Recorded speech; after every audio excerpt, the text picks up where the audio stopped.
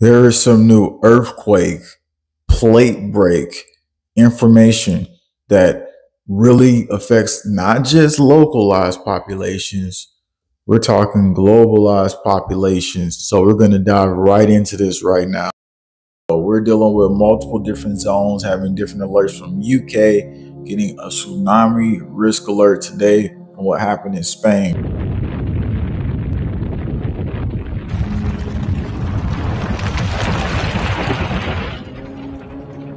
More floods happening all across America.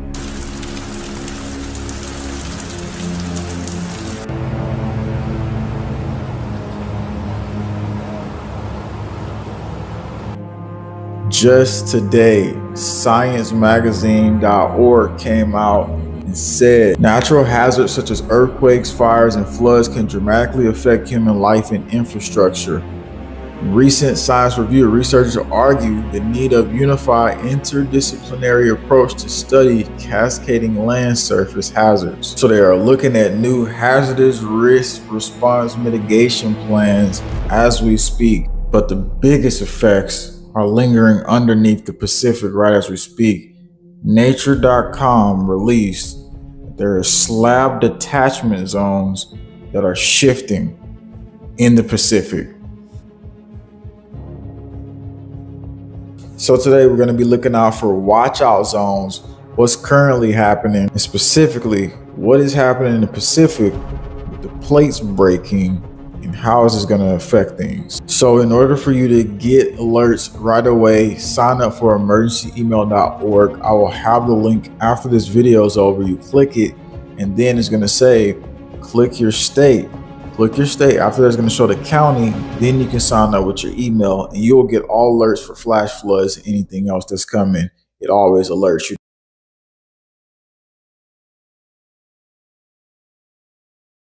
All right, let's talk about watch out zones. Let's talk about the localized areas no matter where you're at across the world. This map that sciencemagazine.org pulled out today, let's take a look at it on screen. This is the hazardous cascade components interactions, and as you can see, critical zones, initiation, and runout. These are where we're currently seeing, as we speak, sheriffs warning people like in Idaho, saying that this is going to be a major place you need to be watching out for, because as this shift with tectonics happen, we're going to start seeing a lot of these landslides, rocks falling. All this is going to start being even hazardous for roads. So if you live next to those areas, plan accordingly to what I'm saying here. Secondly, we're going to see erosion off coastlines and other things potentially starting to happen, as we're already seeing. I could take you right now on screen. Look at this right here. Australia just recently, this was hours ago, coming out and talking about how there's erosion along the coast here and cliffs are falling into the ocean. This is on Robes Erosion Woes Worsen. Australia Broadcasting Corporation put this out. In some places across the world, it's gotten so bad they had to close schools because it's just getting that much of an uptick. So warning, if you're around these areas, you're driving around these, different landscapes, just take into account the potential activity before you take a drive through there and the potential situations that is currently active, so that you know exactly how to map out not getting caught into some of these scenarios that are at hand. And if you subscribe here, we're getting out all that information to you and talking deeply about stuff that really needs to be heard. Scientists just came out and said that there is a pulse beneath the earth and it could tear a continent apart. The Ring of Fire is where the US military was drilling at because Japan had a rip underneath the ocean in the Pacific. This same area in the Pacific, the Fatherland Plate, we now have information that there is cracks happening deeper here and there is huge shifts happening. Now let's pull up this map though and really take a look at what is really happening. First, Nature.com put this out about mantle-driven plate convergence due to slab detachment And we're looking at detachment scenarios here. You can see the highest elevation where it is orangish looking. We'll come back. Let's read this.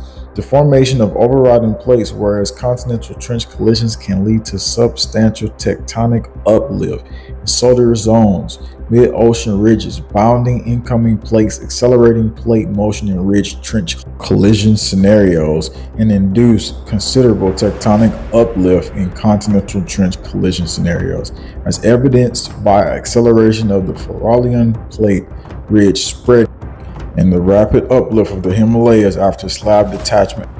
This is for survivability. You need to take a look at this really quick and listen to me. Look at all these zones up here that look orange. These are the highest points if we had tsunami risk and there was a need for us to have an evac plan in localized areas to go to these zones in case it just got so flooded. Because the sound of voices in my head can never go away. When Hurricane Katrina hit and we were in our attic and we hear people screaming and going down the road and basically dying through the floods. And preparedness really changes everything. Most of those people didn't take it seriously. So can y'all all just please go back, screenshot all the maps, get it so you have it. Let me know if you've done that so I can just feel better about this information I'm giving to you. Next up, we have to get into the further triggered effects, what's happening in the Pacific, because this is what really tells the story of what's going to be happening. USA Today says volcanoes in multiple states have been rumbling, and Nature.com reports alternatively the vigorous mantle flow triggered by slab detachment may provide additional forces that drive the Pacific plate towards trench in the same direction shortly after the cessation of Aznaji plate subduction and the corresponding acceleration of Farallon Pacific Ridge spreading. So let's put this into terms to where we can get it. Imagine a piece of the Earth's crust breaking. And when that piece broke and snapped, it went deep off. And it was like a suction that happened whenever the basically plate started to break underneath the Earth. And the suction basically started to pull everything. Let's go down here. This break caused the Pacific plate to move even faster toward the ring of fire. More speed, more pressure, and more earthquakes and tsunamis and volcanoes is what this is specifically talking about here. I'm going to read a little bit more because this also is what it means here. This means the Pacific region, Japan, US, West Coast, Chile, Indonesia are under more pressure than ever. The Earth is not slowing down. It's entering a new phase. And these are some of the faults you can see from USGS inside of the United States. Now, there's something else right now that they currently came out and said, and I'm going to give what people are saying, unconfirmed reports that cougars and grizzlies are leaving Yellowstone.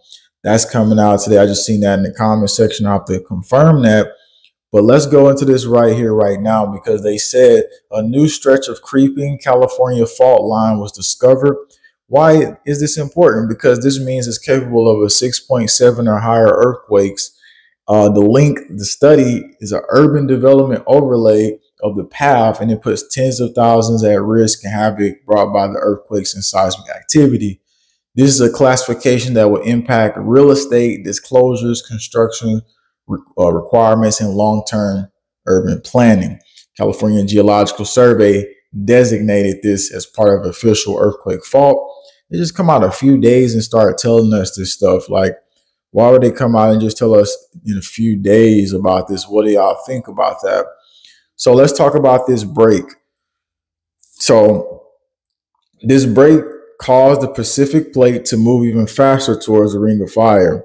And we have the increased movement now all throughout, not just the United States, as you've seen this right here. You just tuned in, you didn't see this. This was today. Spain got hit with a 5.3. And not just Spain got hit with a 5.3. This is what it looked like after that. Off the coast of Panama, they got hit with a 6.2. You can see right here is affected countries, Costa Rica and Panama. So we're seeing a lot of this stuff start to happen. Here's another thing that officials are tracking the earthquake amount rainier Says there is no cause for concern. PBS News puts that out. But here's the thing, you got to be tracking every little detail when you're going to these locations. Because like I said, preparedness is the best thing that you can do right now. The big picture, though, is the zones that are like this down here. I'm going to put this in the chat because I think this is very important. The safe zones we mentioned, the video that the Ring of Fire is escalating earthquakes and flood survival zones. We dropped that in the live chat right now because that's going to be a real critical difference to the picture here, that we put that together as a survival plan. Now, people from that video in different locations, because I mentioned the Ozarks, and they told me, they said, wait a minute, you need to run that back a little bit. And I'm going to give those reports. They said, I live in the Ozarks, because this was one of the safe zones in the higher regions anyway. I live in Ozarks, Arkansas. I'm real close to Boston Mountains, and Arkansas River is really up right now. If we get more rain, it's going to get really bad. It will knock the power out of Arkansas and Missouri and St. Louis, they said. Another person said, never been to Texas Hill County, but hilly areas like Ozarks is another area, don't have a big wide floodplains. There's nowhere for water to go except right down the river. Floods come fast in these areas with tons of force.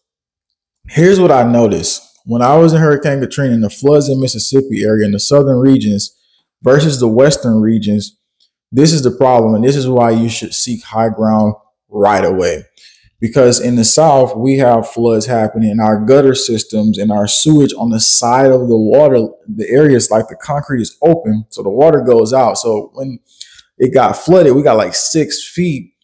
That was during Katrina, but that didn't take that long to go down after it was gone. I see some areas stay flooded for so long. It took probably from like after Katrina was done, the storm went over, the eye was gone. It probably took maybe like 2 hours for the water to be gone. Now, I've seen in western regions where the water stays up, and it's because I look at the side of the roads and they don't have that opening right there. What they have is waterway exits, and those waterway exits don't drain down deep. So it is causing the flood to actually stay a little longer. So even when a little bit of rain happens, there's puddles all over the road and it stays there for a long time. In Mississippi, in the southern areas, that goes down very fast. So if you're in those western regions, or you're in those regions where the sewer systems are not open in the side areas, that's going to be something you need to pinpoint right away, because that means you're going to have water sitting there for longer periods of time. Elevating all your valuables, important. Making sure that you have wind-up radios, all these things, highly important. As this earthquake activity keep peaking, we're going to be here covering all the details that you need to know. So you're going to stay here, subscribe. And like I said, the link once again for all the new people tuning in, subscribe, because again, this video right here is going to be highly critical. We're going to cover all the new updates, everything coming out, and the safe zones, survival zones. That's in the chat. We'll have it on the left-hand side too. You need to check that out right away. Do not let them hide that.